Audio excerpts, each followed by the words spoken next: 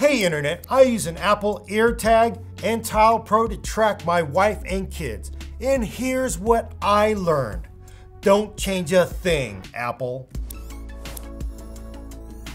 I know you've seen the scary news headline saying Apple AirTag is being used to track people everywhere. Let me tell you, a lot of that is true. I know because I use the AirTag and Tile Pro to track my wife and kids, and they were scary effective sometimes. But here's the thing, despite these things being able to track you back to your house with scary accuracy, I actually don't think it's a problem. Yes, it's wrong to stalk people, and yes, it's wrong to track people without their permission. The good news is, it's illegal. If someone is using a Tile Pro or an AirTag to track you, go to the police, and I hope the police throw the book at those creeps. But the reason I don't want any of this technology to change is because it can be used for far more good than far more evil.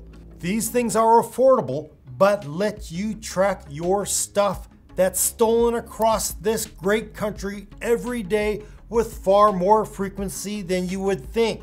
There's 1 million cars, motorcycles, and bicycles stolen every year in the United States. That's not to mention backpacks, laptops, lawn furniture, barbecues, generators, and tools.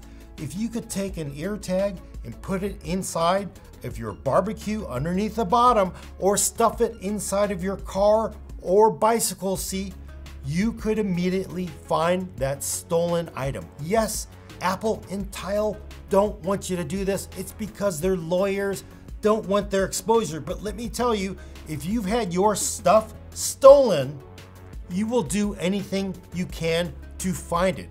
If you put one of these on your dog or cat because they are so effective at finding things, you will probably be able to find your dog or cat, even though the companies don't want you to use it for that purpose. Surprise, they still work really well for it. So what you get is an incredibly affordable, non-subscription tool that lets you find your lost and stolen stuff.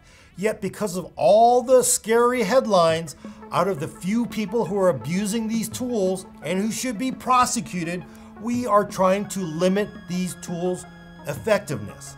So please, Apple, Tile, and Samsung, please do not nerf your tracking devices because they can be used for far more good than far more evil.